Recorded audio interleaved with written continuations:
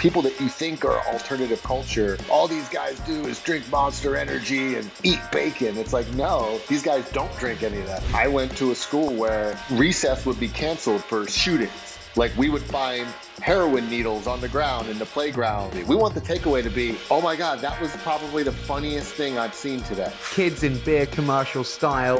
Ha ha ha, we're sitting there in Liquid Death's office. This is funny. If there are people who truly love something, there has to be people who truly hate it. Mike, I am so excited for this. I've been such a fan of the Liquid Death journey for quite a while now. So thank you so much for joining me today. Yeah, no, thanks for having me on. Not at all, but I want to start with a little bit of context. So how did Rockstar's hydration problems, which is what I heard was the origin, lead to the founding of Liquid Death? So that wasn't really the origin.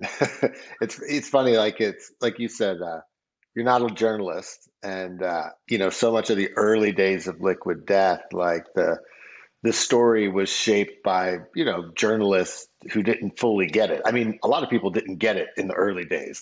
Science, some of our early VCs, they understood it, but a lot of VCs, investors, they didn't get it. They were like, oh, canned water. Yeah, what's that going to do? So most people, when they Google stuff, they see the old press articles, and there's everything from saying that I used to work at Netflix, which I never did.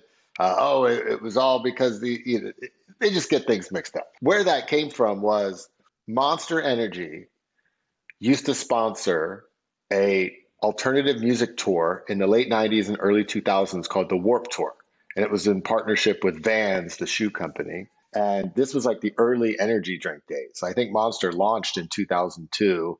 Red Bull was, doing pretty well in the 90s.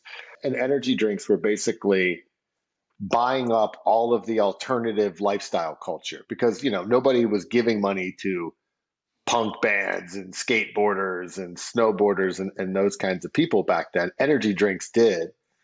But the bands who were on the tour, they didn't like drinking energy drinks. They're on tour, you're outside playing, you kind of want to drink water or they want to drink beer. They don't want to drink, energy drinks. So obviously Monster didn't want, you're this growing brand, you're sponsoring this thing. It doesn't help you if the brand is drinking bottled water on stage. The coolest guys in the place are not drinking your product. They found that was not going to be helpful to them. So what they did was they made cans of Monster that looked exactly like Monster, but it just had water in it. And they would give that to the bands to drink. It was not for sale. Clearly they were not in the water business. They were in the energy business. But when all the kids in the crowd were watching the bands, it looked like the bands were drinking Monster. So they're like, as a marketing thing. And I was friends with some of these bands, and we was hanging out with, backstage with them. And I remember just thinking man, that's kind of a really sneaky marketing thing, it's like, oh, all these kids think these guys are just pounding sugar and whatever, when in reality, these guys are drinking water and not. So that was the first thing that kind of planted the seed in my brain of, how come healthy products don't market in the same fun, irreverent way as unhealthy products? And it's you look at what are the brands that really invest a lot of money in youth culture, humor, explosions, fun. It's alcohol, soda, candy, fast food, Bud Light, Cheetos, Snickers, Skittles, all the junk food does all the fun marketing. Healthy stuff is very quiet. They more market to an older demographic. They don't do anything fun. But the reality was a lot of these guys that played in bands or people that you think are alternative culture, and all these guys do is drink Monster Energy and eat bacon. It's no, these guys don't drink any of that. Most of them don't drink that stuff. They care about health. Half of them are vegan. A huge percentage of them are sober and don't drink alcohol. But it's been these brands that kind of still use them and own them from a marketing standpoint. And that was more what sparked kind of my thinking of Liquid Death because I was into health at the time. My friends who were playing in these bands, they were into being healthy. And I think that was more of the seed, not so much like a rock star hydration problem. It was, oh yeah, how come there's not more healthy brands that have just as much fun with marketing as these unhealthy brands? It didn't make any sense to me. And then eventually that became Liquid Death years and years later. You mentioned people thinking canned water. What? Like, what is this? I Yeah. have to ask, when you speak to founders today, what do you advise founders when they're told, that's a silly idea, or why would you do that? What do you advise them when they're told that, like you were for so many years? I think you have to be careful because, I mean, the reality is out of every 1,000 ideas, 998 of them are bad and two are actually probably good.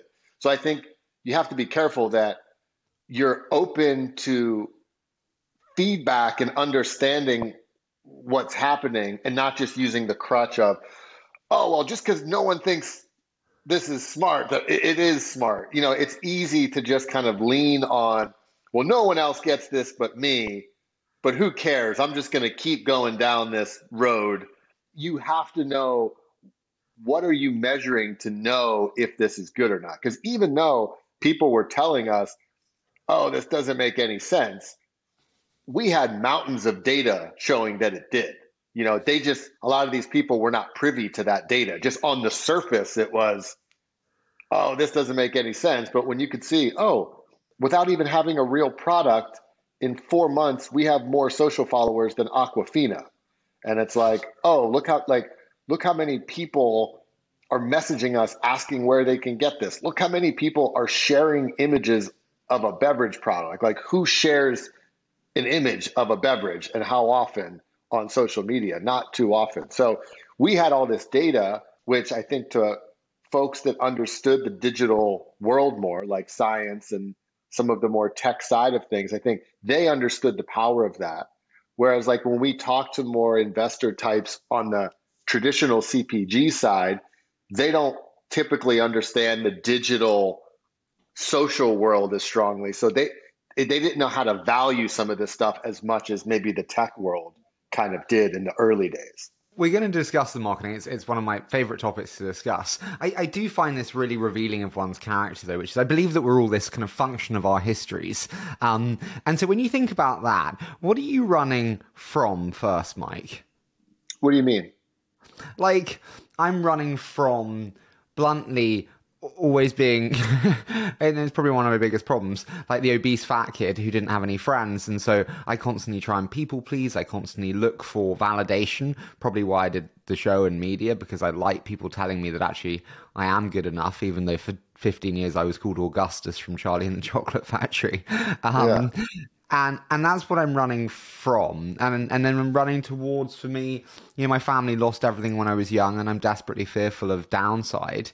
And so I'm running from, bluntly, a life of fearing for what could happen and running towards, bluntly, kind of prosperity. Yeah. No, it's an interesting way to think about it. I think, yeah, I mean, for me, I had I definitely had a very interesting upbringing in terms of the. So I grew up outside Newark, Delaware. So Delaware, tiny little state. Delaware public school districts were the worst. I think at that time were ranked like the worst in the United States. And they had this crazy system where they had like inner city schools. And then there was the kids that lived in the suburbs. Like I kind of lived in the suburbs. They would bus the suburbs kids for, let's say, elementary school into the inner city schools. And then for middle school, the inner city kids would get bused from the inner city out to the suburb schools. So, but, you know, growing up, like going to elementary school, I went to a school where, you know, recess would be canceled for shootings. Like we would find heroin needles on the ground in the playground. Like, you know, there'd be like fights all over the place. Like I found a bullet on the ground in 6th grade. You know, like it was crazy. So then my parents were like, okay, you're going to school in Pennsylvania, which was 20 minutes away, much better public school system. completely different worlds. And then I grew up in late middle school and high school in this more rural kind of place. So it's like I got to experience all different facets, I think, of culture and, to your point, like different levels of prosperity from the low end to the high end. So it's like I think that probably has an impact on just even how I approach marketing, how I think about things. And to your point, yeah, like I know what it's like, what the bottom looks like, and I definitely did not want to be there for sure. And growing up in this with this sort of punk rock artistic background, I was never the kid that totally fit in, and pre-internet, you couldn't just go online and find a tribe of thousands of people instantly that you're like, oh, they're just like me. It's like, no, you had to go hang out at the record store and you meet somebody and they tell you about this concert and you go to this show and you meet these people and you kind of find other weirdos like you. But I never thought I would have like a big corporate job or anything. Like I wanted to play in bands the rest of my life and be a musician. But I was always good at art and design. I designed record covers and posters and stuff like that for bands. And then ultimately went to school for graphic design rather than doing the band thing. And then doing graphic design, I ended up switching to advertising because I was always way more into like things that were funny. Like when I was drawing, I was always drawing funny cartoons and ridiculous things. And I liked Mad Magazine and things like that. So then advertising seemed like, oh, it's kind of creative, but you can do funny things. And that's better than just like pixel pushing graphic design stuff, which I didn't like as much. So then I ended up in like this big corporate ad agency world doing marketing for giant brands like Volkswagen and Nestle and DiGiorno frozen pizzas and Toyota and all of this. And, I never totally fit in there either. I was always kind of like I was good enough at the creative side where, I sold some ideas through and I was able to kind of raise through the ranks of the ad world, but I never totally sort of fit in and I couldn't play the game as well as, it's like when you worked on an account, like let's say Toyota, you had to be obsessed with Toyota and like know that like Toyota was the best brand in the world. And if, you better go, if you're working on this account, you better go buy a Toyota and not be driving around in a Honda. And if the client comes, we can't have any Toyota cars parked out front. It was just this weird thing that I was like, I didn't get it, but I was always sort of looking for my way out where it's like, hey, how can I do the things that I want to do, like entertainment, humor, irreverence, but do it for something that I actually care about. Like, do I actually care about frozen pizzas? Do I want to work nights and weekends on trying to come up with ways to sell frozen pizzas? No, I don't. So I was always looking for, hey, eventually I want to create my own product that I believe in the product, and then I can do all the creative, cool marketing things for something I actually care about. And that was always, I guess what I was chasing is, hey, I had a good paycheck and I was being able to live a cool life doing a creative thing, but I really didn't like the things I was doing it for. So then it was like, hey, how do I find this perfect dream job balance that's, hey, it's all the creative stuff I want to do, and it's for something that actually matters and that I care about. And it took a long time to figure that out, but I think finally I'm pretty close. So very strange of you not to dream about frozen pizzas, Mike. I am concerned for you. I want to ask, you mentioned music quite a lot there, and I think music and business are aligned in the way that performance is everything. When I say high performance to you, what do those words mean? I guess it means something that is operating very efficiently. I guess, something that is able to do a lot with a little. Yeah, like you think about a high performance athlete, it's like could be the same exact body size, weight, height, all of that, but one can run faster. Like they're more efficient, even though they're the same size. One can kind of go further, go faster. Speaking of going further, going faster, being the best, I think, and I hope I'm not bastardizing this, but I think the thing that, Liquid Death is so hailed for and appreciated for is the brand that you've built being so strong. I'm sure you've thought about this a lot, and I'm sorry for the meta question, but what does a truly great brand mean to you? Yeah, I get asked this question a lot. I think the easiest way for me to understand it is strong brands mean more to people than the product itself.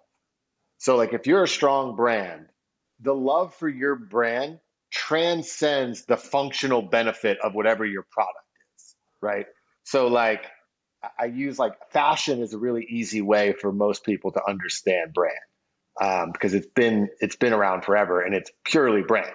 You know, what's the difference between a $700 Gucci T-shirt and a $20 Target T-shirt? Same functional benefit, same exact material, like cotton covers your torso so you can go outside. Like functionally, it's the same, but the brand of Gucci is way more valuable and people love it way more than just the functional benefit of what the shirt is made out of or what the function of the shirt is. It goes beyond that. Why do you think they love it? Do you think it's not status? It's social status. It's I have enough money to wear Gucci. I am worthy of being a Gucci customer. Why I buy this shirt? For high-end fashion, I think yes, but every brand has different reasons that people are gravitating towards it, but they're almost always emotional and not rational. There's not a rational reason, right? Why you would buy a Gucci T-shirt over something else if you, in a rational sense. But yeah, for Gucci, it is more of I would think is more of a status thing to some people, right? I wish you could tell my mother that about Chanel, but Yeah. hopefully she'll listen. When you sit down in a meeting with the team, what are the reasons why Liquid Death resonates from a brand with the people that buy Liquid Death? I think there's a bunch of different reasons for different people and why they gravitate towards the brand. I think there's folks who, whether they have some amount of alternative background, like, oh, they grew up listening to punk rock music, or, and now they're moms or have families, or now, I mean, or they're still in bands, and it feels like, oh, finally a mass thing that is made by someone or people from our culture of stuff. Like they just instantly identify with it, like, oh, this is awesome. This is cool. I've been very familiar with this since I was young. Like, this is great.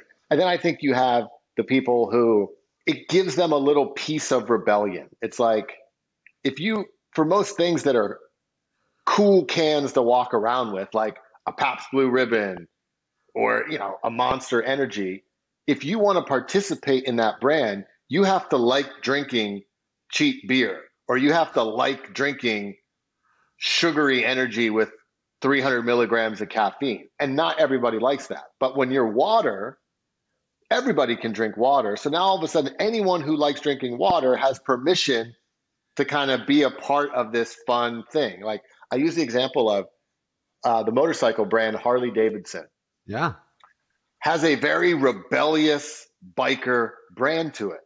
But when Harley is doing their marketing, they're not targeting biker gangs. They're marketing to dentists, like people that can afford a $25,000 motorcycle. And yes, they make it feel like it's this biker rebellious thing because the dentist guy who's not a biker wants that little piece of rebellion in his life where he gets to kind of feel like he's not a dentist or whatever, that there's something interesting in it. And I think it's the same thing with Liquid Death or tons of different brands. Like even Monster, I don't have access to their marketing data, but from folks I know who have worked at Monster or whatever, the core Monster customer who buys the most Monster are not skateboarders and action sports athletes and all these people that you see in their marketing. It's, a overweight guy outside of Riverside who drives a truck or something like that. And it's marketed to this in this way where that is maybe entertaining to a certain type of person that's not a part of that. And that's enough to make them be into the brand. And like people think, oh, well, Liquid Death, it seems like such a niche thing, like it's only for a small group of heavy metal guys. But when you back away from beverage and you look at entertainment as a whole, entertainment is way broader. Like if you think about a horror movie, like Jordan Peele, he released a horror movie last summer called Nope that outperformed a Disney Pixar movie. Horror, which is blood, violence, aggression, craziness, all of that, that's not a massive summer movie because it's a bunch of heavy metal guys going to the movies. There's all kinds of people that are entertained by that. Soccer moms, dudes, different races, different ages. And I think that's what marketers forget is look at what people are entertained by. Like the biggest genre of entertainment for women is true crime. Shows about serial killers and death and blood is the number one genre for women. But nobody thinks about that from a marketing standpoint of, oh, why would women like Liquid Death? So. I mean, I find that you're totally right. You look at podcast charts, it's all true crime. Did you ever worry bizarre, by the way? I mean, no comment. I'm going to get in trouble. Did you ever worry, though, about brand alienation? I know I get completely what you're saying, but Liquid Death, it's a great brand because you feel, or regardless if you like it or you don't like it, but you definitely feel. But did you ever worry about brand alienation, which is like people who otherwise might have liked it might have been put off by a skull or the quite hard color schemes that you have? Did you worry about that brand alienation? No, and like again, to bring back the entertainment thing, it's like the same reason that whatever movie studio releases a blockbuster horror movie, like do they worry? How much do they worry about brand alienation? Hey, is this kill scene in here gonna like turn off some people who would, really like the movie? It's like on the extreme ends, you have to be careful of that. Like we always like what we do is not easy, which is why a lot of other people don't do it. It's like if you go a few degrees this way, it could be very distasteful and you have a problem. If you go a few degrees this way, it's just not funny, it's lame, and no one cares.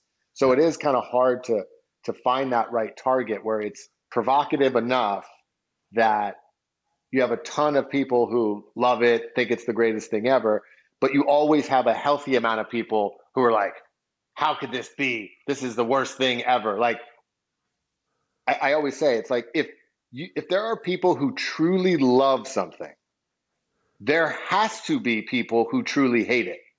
It is not possible to make something that everybody loves. All it's possible is to make something that everybody doesn't really give a shit about one way or the other. That's possible.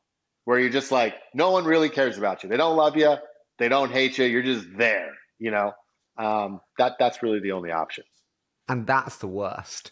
But I want to ask, when you look back at the brand decisions that you've made with Liquid Death, if there was one which you could reverse or was a mistake, what would it be? It's a good question.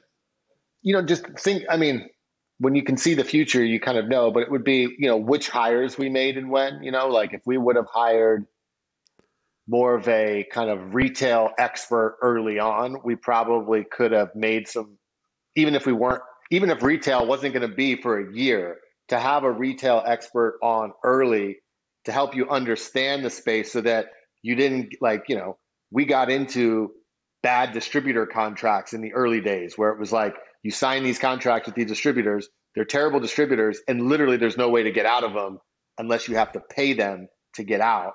And it's like when you don't know the nuance of what's a bad distributor, what's a mediocre distributor, what's a good one, who do you need to be with to get to the retailers you want to be with in the future, you end up, having to spend a lot of money and go through a lot of headache to learn that yourself. But had we, been able to see the future and known, hey, we would have brought a retail person on way earlier to help us navigate this space. That definitely would have been something we did. What do you think are the biggest mistakes that founders make with brands today? You see many founders. I'm sure you get many founders ask you for advice. What are the big brand mistakes you see founders make? Not being honest with themselves about what their true, differentiation really is. And it's not just founders. I think it's people at most companies is you're so close to your own product. You've spent night and day formulating whatever it is, designing the bottle and all of that stuff, and you've thought through everything, and you think this thing is so unique and special, and all you need to do is just tell people about the stuff you put in it, and it's going to sell. And it almost never does. Like, it's when you back away from your own product. Okay, here's my product. Let me put it next to all the other products I'm going to see, and then take somebody who doesn't work in marketing or branding and doesn't know anything about your product, put them in front of all those products, and what is their perception of your brand and all those other brands? I guarantee you it's nothing close to what you think it is. It's like, to truly stand out or to truly own something, it is hard, and it's not what you think it is. Like, brands will say, oh, well, our brand is differentiated because we have this ingredient in it that's new and nobody has it. It's like, okay, yeah, that can be a differentiating thing for a few moments, but the minute you have any success, any other brand can put the same ingredient in there.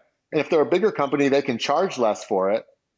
Oh, and they've got a more expensive marketing team, so their bottle can maybe look a little bit better than yours. And then you're going to lose because you can't own an ingredient.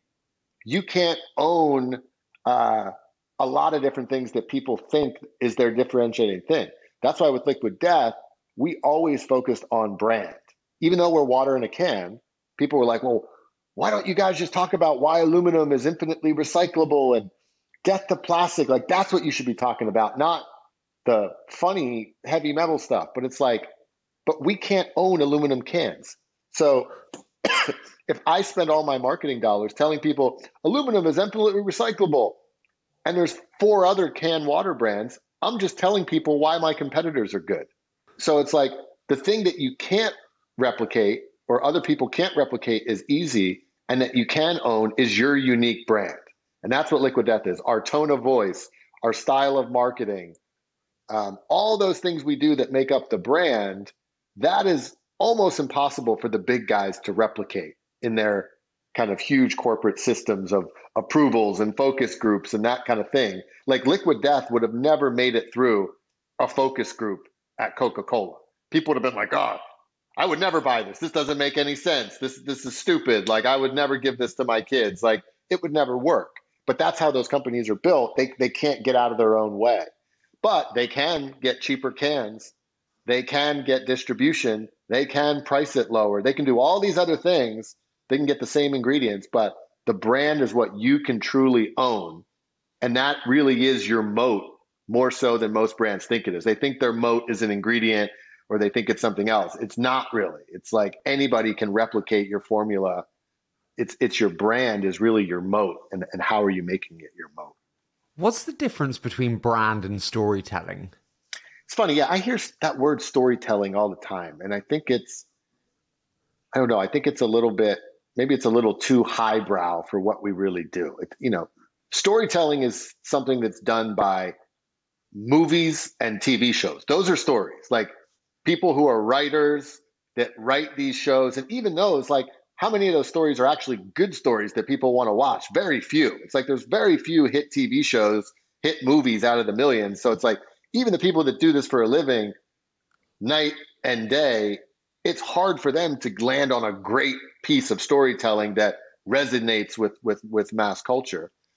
That's really storytelling. Marketing is not storytelling, really. I think it's a lower form of it.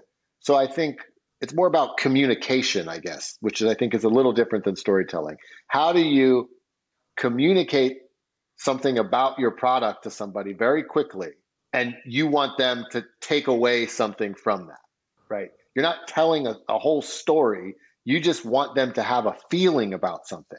And what is that feeling? It's like, when someone sees a Liquid Death commercial, we don't go into that thinking we want their takeaway to be, I need to be more properly hydrated. Like, that's not what we want the takeaway to be. We want the takeaway to be, oh my God, that was probably the funniest thing I've seen today. And it came from a water company? That's what we want the takeaway to be. Because if we get that, we are way further down the brand affinity path than these other brands that are just marketing with functional benefits. Oh, less calories, less grams of sugar, better tasting, you know, all of those things. Like they don't actually resonate brand affinity. It's these more emotional things. Oh, you just gave me something of value. You just made me laugh. And it was the funniest thing I've seen today. Thank you, brand. That's more how we look at it. I'm sure you know. I hope you do. You did a brilliant video. I saw it on Twitter the other day where you got two random people and they basically said that Liquid Death was like the worst water ever or whatever it was. Yeah. And then you did a blind taste test and you like tasered them and you gave them, I think, $1,000 or whatever.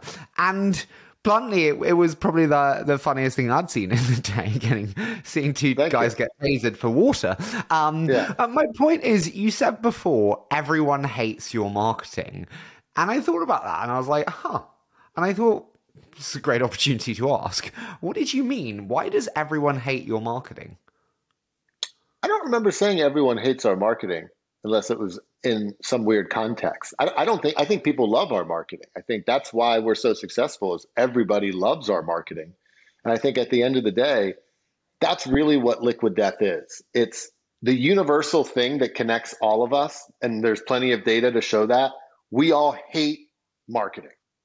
Like, look at the data. It's like 90+% of people just hate marketing. We will pay a premium for ad-free services.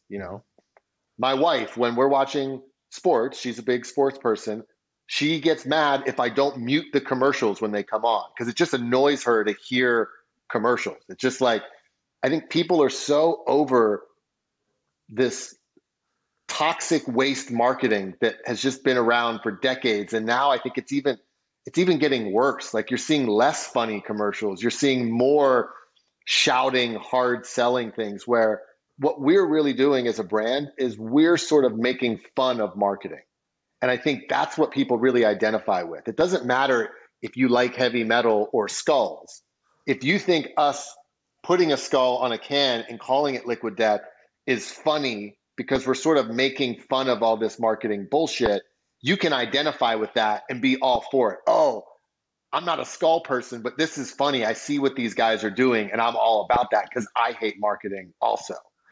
And that's how we approach stuff. Like a lot of the commercials we do are sort of like parody, like doing parodies on these types of ads that are so bad and people have just known they were bad for years. And it's almost like marketing will always be bad. So there's almost like this just constant fodder for ideas of just sort of making fun of marketing. Why do you think it's getting worse, specifically ads? I think we'll all agree, actually, that the creativity behind ads are getting worse. When you look back at the 90s, though, Mike, I mean, maybe I'm speaking from a UK and European perspective, but ads used to actually be quite creative, quite witty. And now they're not. Why? I think a big part of it, and this is, a guess, is the current two things. The current state of data. People are trying to make too many decisions based on data rather than insight of what's funny. It used to be like people in an agency were saying, oh, this is funny, we should make this. Now it's like, okay, well, let's run this through a bunch of testing and see at what point do people's eyeballs go to this thing. And then, hey, data shows that if we show the pizza in the first 3 seconds, people's feelings towards hunger are higher. So you know what I mean? It's letting data shape these things, and it's losing some of that human spirit that I think is what makes things clever or funny. So things just become very, what's the word? Artificial. Artificial, yeah. Or they're overly functional. Like they're trying so hard to function on every level. I think that's one. And then I think the other part of it is the current state of social media. The fact that if one person doesn't like your commercial, they can go make a bunch of noise on your brand social page about it. And now the brand is like, oh, 2 people said they hate our commercial. What do we do? Should we take the commercial down? Blah, blah, blah, blah. That never used to be a thing. It's like if, Budweiser launched a hilarious commercial in the 90s and they heard through the grapevine that two people somewhere didn't like it, would they really care?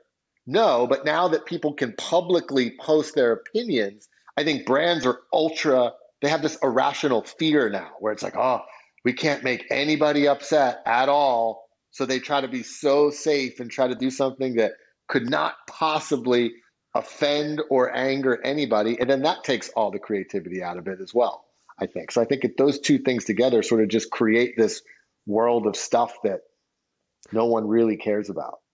Does the criticism grind you? Does it hurt you? Like when I get criticism for whatever, happens often, it hurts me. I'm like sad.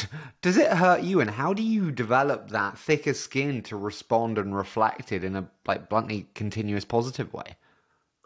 Yeah, no, you're right. It's hard. Like anything, it's like we're human beings. Like there's not, we don't, we work hard on things. And when you see that somebody totally shits on your idea or your product or whatever, yeah, you have this initial emotional reaction to it. But I think what we've had to do and what I've even had to help train our marketing team on is like being able to take a step back and look at everything in context. Like if we post something and we have 10,000 likes on it, and in the comments, there's 5 negative comments. 10,000 people said, this is awesome. 5 people said they didn't. 10,000 to 5 is a pretty good ratio, no matter how you strike it. Imagine you're a football team in a giant stadium. There's 50,000 people and they're all screaming and chanting your name and their faces are painted and like they love your team. But then there's a small little section that doesn't like your team. How much should that actually affect the team on the field?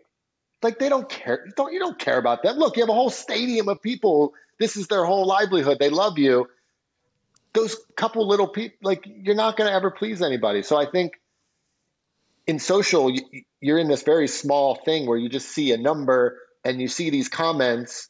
And because the internet, the way social typically works, it's like most of us are not actively commenting in social media. It's like the extremes are the ones who take the time to like comment or even leave happy things. It's like not everybody is like everything I see on the internet. I don't say, oh, wow, that was great. You know what I mean? But yeah, I watched your video. I think it's great. Respectfully, I like it, but I don't go, haha, this is the highlight of my day. Respectfully, it's great. Right. But... Yeah, and that's how that's what most of us, I think most mainstream people, that's where we fall. It's like we observe the internet, we laugh, but we don't comment to say, oh, we thought that was funny. Or if we see something we don't like, we don't say, oh, fuck this. We're just kind of observers. But it's like these small fringe folks on either side are the ones that make all the noise. And you just have to be able to realize like realize what's actually happening. Don't put too much stock in the couple people that make the noise. I love ones that are really like pernickety. It's like, Mike, that would never happen. That's very unrealistic. And you're like, you know what? It's fuck off.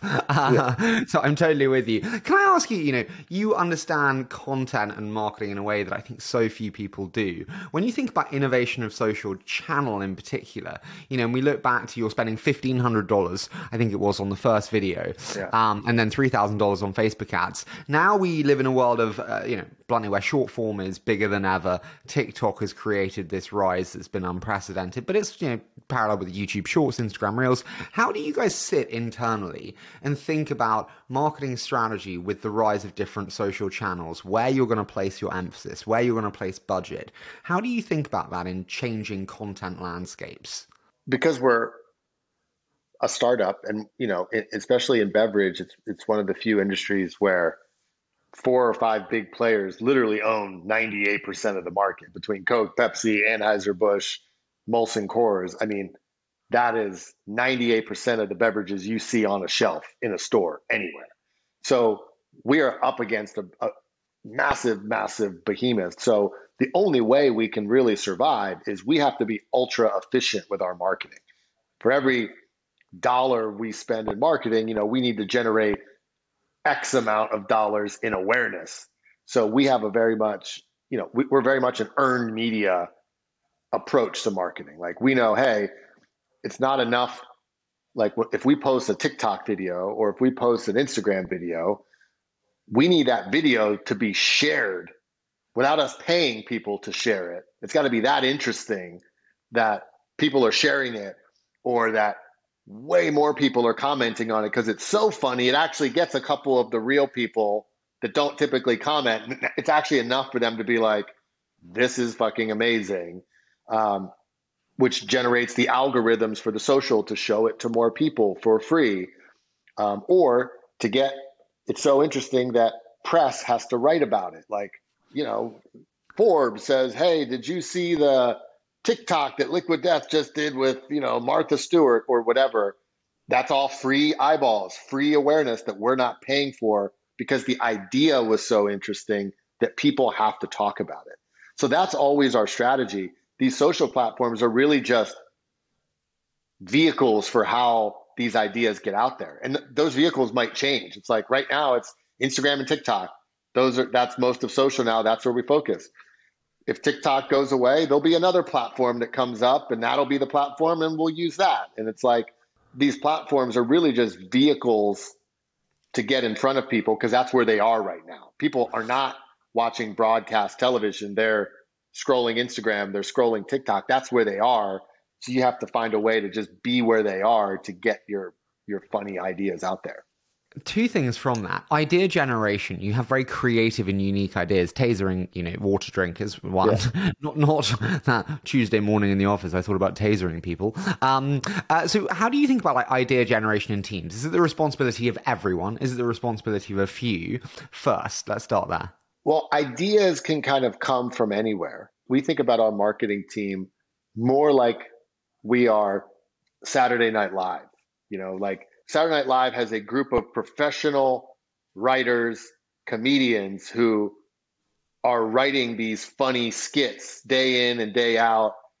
They have celebrity guests that come in. You have to write funny skits for this particular celebrity that's interesting. And, if you think about, hey, Saturday Night Live, where do you get your funny ideas from?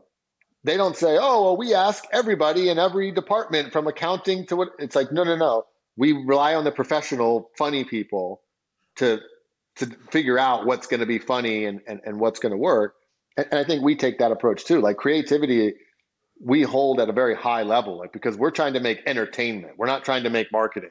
We're trying to make actual entertainment that is in service of a brand. And when you're talking about actual entertainment, that's way harder to do. Like if you ask somebody, hey, do you think you could come up with a cool idea for a commercial? Most people would probably say, yeah, I think I could do that. If you ask most people, could you write a hit television show and sell it to Netflix? They'd be like, no fucking way. Marketing is easy in people's minds because most marketing is so bad that it is. But when you're actually trying to make entertainment, it's much, much harder. And you kind of really need experts who know how to execute that. An idea might come from somewhere like, oh, it's so funny. Like my kid, I love giving Liquid Death to my kid when he goes to school because everyone thinks, the teachers think he's drinking beer. And I think it's funny, because he's just drinking water and being healthy. And I would much rather my kid drink water than soda or an energy drink. And it's like, that's an idea. But then, okay, how do you execute that idea into a commercial? And then that's where like our professional team was like, oh, well, let's do like a typical beer commercial, but do it with kids and water. And then how do you execute that and write that and shoot it and direct it and light it and do all those kinds of things to make the final piece that then becomes really successful? You mentioned efficiency of dollars there. Okay, let's take that idea. We think it's great. Kids in beer commercial style. Ha ha ha, we're sitting there in Liquid Death's office. This is funny. We put a lot of budget behind it. It doesn't work. You don't want to be a game studio in that kind of capital concentration way. Do you split test and do 10 ideas, minimal budget, and then double down on what works? Do you concentrate budget to strong ideas that you just really like internally? How do you think about that kind of strategy? Well, we don't do any big budget things. Like even the Super Bowl commercial that we did, that was the beer commercial with the kids, I think all in, we spent 100 grand on that commercial when other companies are spending millions of dollars. And, we're able to do that, one, because, we have a really strong creative team. So it's like, oh, we don't even necessarily need some big fancy director for this thing. It's like, we just need someone who knows how to shoot this and help arrange it. And then our team can our creative guys have the power to direct this thing. And it's like, oh, we know how to creatively cut corners. Like, oh, if we film it like this, it's going to be way cheaper than if we try to film it like this. And it's like, we have like good producers that know how to produce things very cheaply, so that we're very rarely making big bets. Like, we've never produced a single piece of content that is like $1 million. Like, we've never done something like that. We might not ever do that. When you have a really good idea, you could film it with an iPhone sometimes and it'll actually still be good. But when you have an idea that's not very good, you have to start throwing all this production value at it to have something that people care about, right? How many of your content bets work versus don't? What's the ratio? Is it like the classic, 10% work and 90% don't? No, I think we have a really healthy track record. It's like almost every, like we call like big thing has essentially hit. And I think that's just because of our approach to how we think about these things. Like, we don't, like, for instance, like that Super Bowl commercial with the kids drinking beer. We didn't just come up with that out of the blue. It was, we were seeing on social, tons of people were posting photos of their kids with liquid death, thinking that it's funny. Like, there was hundreds of them. We're like, oh, this is a thing that people think is funny. Let's just turn it into something else funny. And it's sort of like, it's going to work because you're basing it on something that to be true, versus just like, hey, I wonder if people would think it's funny that kids are drinking liquid death. That's different.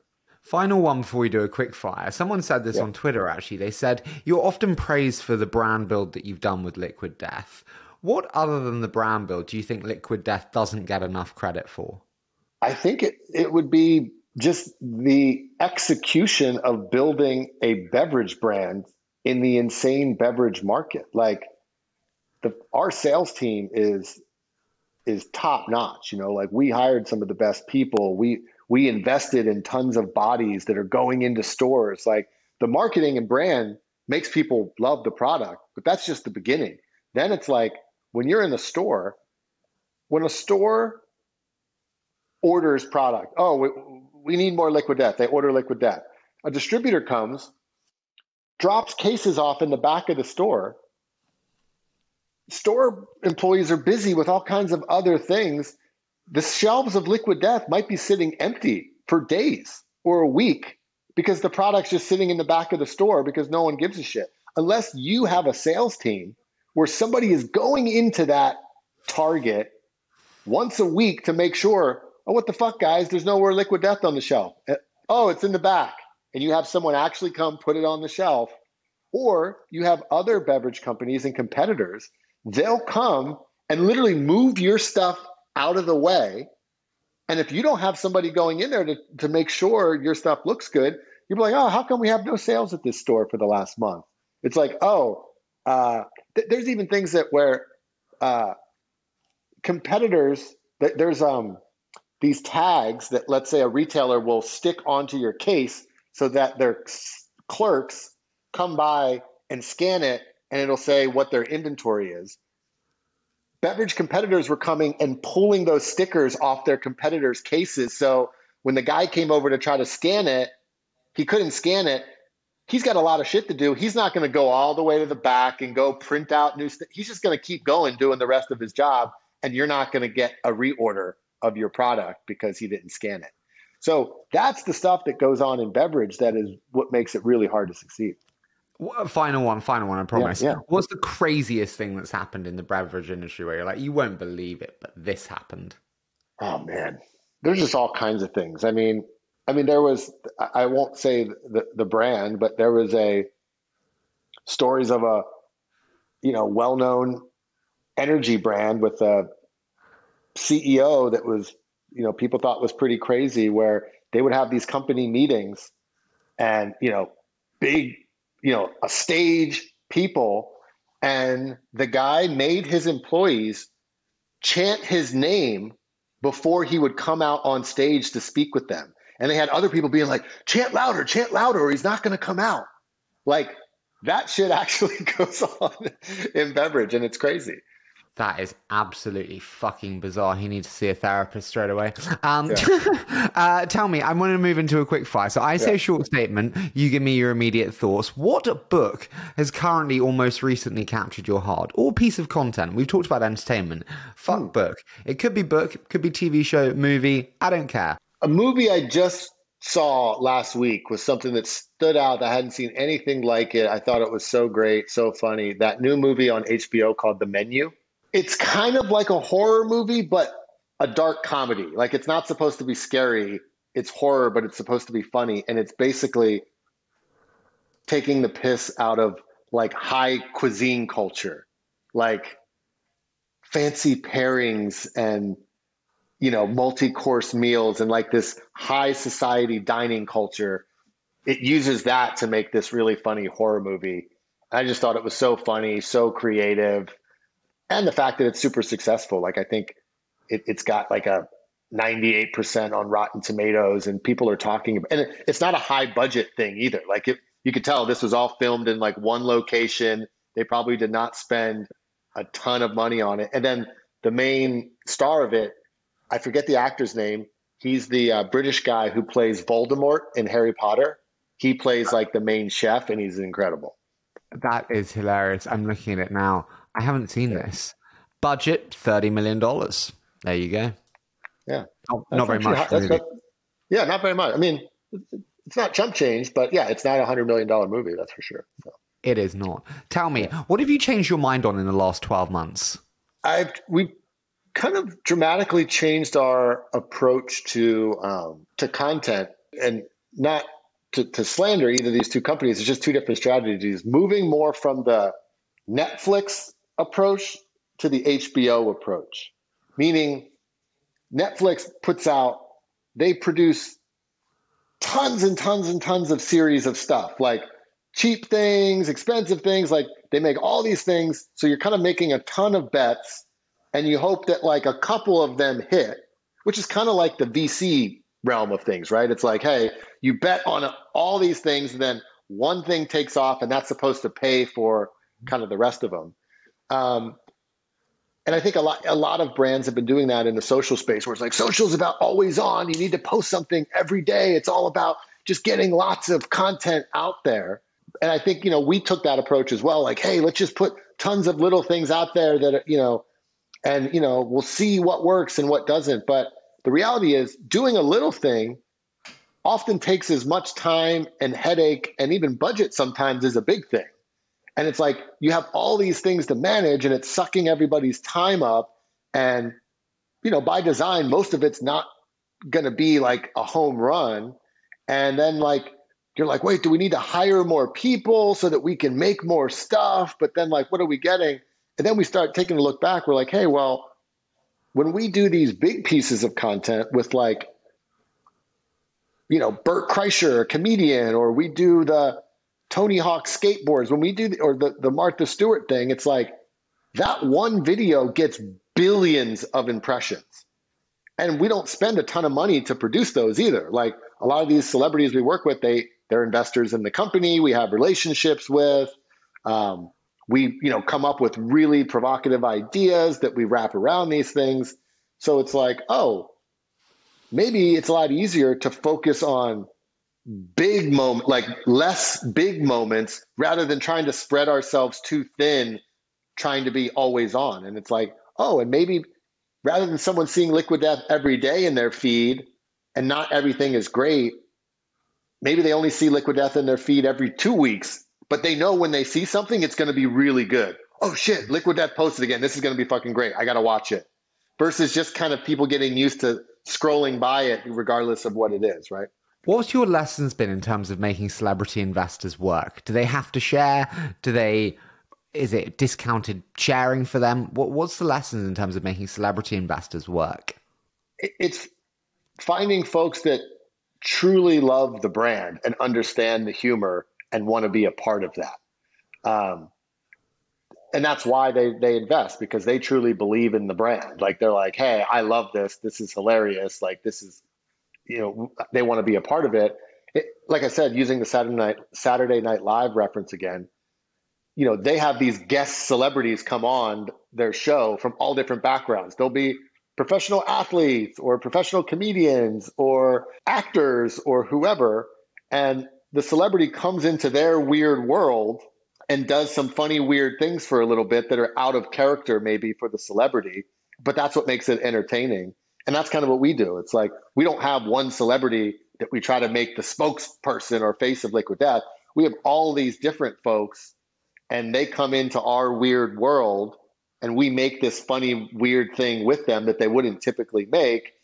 And then people talk about it and share it because it's interesting. Like Tony Hawk, for example, if we would have just posted a video of Tony Hawk doing a crazy skate trick, it would have gotten no engagement on our social. But we found a funny way to use him where we take his blood and mix it into ink that we printed limited edition skateboards with and filmed it all. To film him taking blood and showing us silk screening skateboards, that cost like $10,000 to shoot that. It was nothing. But the idea was so provocative. Every media outlet covered it. Everybody shared it. Everybody talked about it. That's how we approach celebrity. It's not, how do we do the funny Liquid Death thing with this person and that they're on board to do it as well? I think that's what people misunderstand, is the importance of the amplification on other outlets, which is like, as you said, Forbes write about the crazy thing you did, or BuzzFeed write about that. And it's more their reinforcement, which really gets the meta. Which brand do you most respect and admire? Not Liquid Death. Which brand do you most respect? I say this one a lot and I like it because I think it's one of the most underrated brands of all time, which is Trader Joe's. Do you know that brand? Yeah, well, I mean, I've been to the States. I know Trader Joe's, sure. Okay, why? Yeah. So Trader Joe's, I mean, people here love Trader Joe's. Like during the pandemic, like there was like lines around the block of people, even though they could only have a certain number of people in the store, people were still willing to wait in line an hour just to still get their fucking Trader Joe's.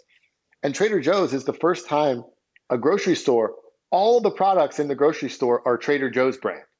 So it's Trader Joe's butter, Trader Joe's soda, Trader Joe's candy, Trader Joe's frozen pizzas. And they found a way to like make a store brand where all these things they kind of have a similar design feel. They kind of have quirky names. And it shows that like, oh, when people just believe in this brand, where they'll buy Trader Joe's wine, because when people see Trader Joe's, they've established in people's minds, oh, when it's Trader Joe's, it's going to be, healthier type ingredients, like not a bunch of artificial stuff. It's going to be really good tasting, and it's going to be really good value, like pretty cheap in the grand scheme of things. And they have like kind of a quirky, sort of fun design vibe to it. So as long as people believe those things about the brand, you can kind of make all kinds of things like that. And I think even Whole Foods, like one of the top grocery brands, they have their own store brand called 365, and no one really cares about that. Most private label store brand stuff in the US, no one cares about. It's just literally, oh, it's cheaper, so I'll buy it. But Trader Joe's, I think they did it in a way that nobody has ever really been able to do it. If you want my take on what I want for 20VC brand, it's that you trust 20V so much, regardless of if you know the guest, you don't know the guest, you will listen because you trust that we will curate for you. That's my goal. Penultimate one, you can go back to the early days of Liquid Death. You're sitting down with Mike Jr. What do you advise Mike at the founding of Liquid Death, knowing all you know now? Yeah, I don't know. It's tough to say. Like, it's like all the tough, wrong decisions you've made are kind of what help you better approach the other things, it's like, but I guess it's really understanding how raising capital, like how much you're going to have to always raise capital. It's like you get excited, oh yeah, we're going to raise. And then it's just like, you're almost constantly raising as a startup, especially in beverage that's very capital intensive. It's like you have to get to a certain level before a beverage company can become profitable, unless you're selling a $9 can of something that's got 80% margins on it, which no one's doing. Being smart about how you do that and when you do that and all of that. I think like, I didn't know much about any of that going into it. You just kind of, in the early days, you sort of, you kind of have to lean on other folks that you trust to make the right decisions there. And I think we made a lot of the right ones, very few of the wrong ones. But yeah, it's like that side of the business, like thinking about dilution and the intricacies of what happens to the shares and those kinds of things. Like as you're a growing company going through rounds, it's like most people going into that don't know much about that. And I think the more you know about that going into it, the better position you'll be in. But there are companies plenty of companies I've talked to who have brought the complete wrong investors on board that ended up becoming nightmares and almost tanking the company. Luckily, we've had nothing like that. Like we've been very lucky that we've been able to keep really, really great investors and great relationships in the company. But I know it's a problem for a lot of folks. Final one is 2028. Where's Liquid Death then, Mike? 5 years out. Yeah, I like to think that we're, not that far off from what you see in a brand like Monster or Red Bull, just a, much bigger brand, known for sort of blurring the lines between being an entertainment company and a beverage brand. Like look at Red Bull. They have a very specific genre of action sports entertainment, but most people, you think of Red Bull, you think of both the entertainment side and the beverage side. And I think that's ultimately what our goal is. Like, how can we become a multi-billion-dollar beverage company that is also in service of creating really great entertainment that people would consume, even if they didn't consume the beverage? They're like, but we're going after comedy. Red Bull's not funny. That's action sports. We're all about being funny and comedy and irreverence and all of that. And I think there's a lot of room for that kind of entertainment. Mike, I love these shows. I so appreciate you being so open. Thank you so much for joining me today, and I really appreciate your flexibility on the schedule. Yeah, no worries. Thanks, Harry. Appreciate it.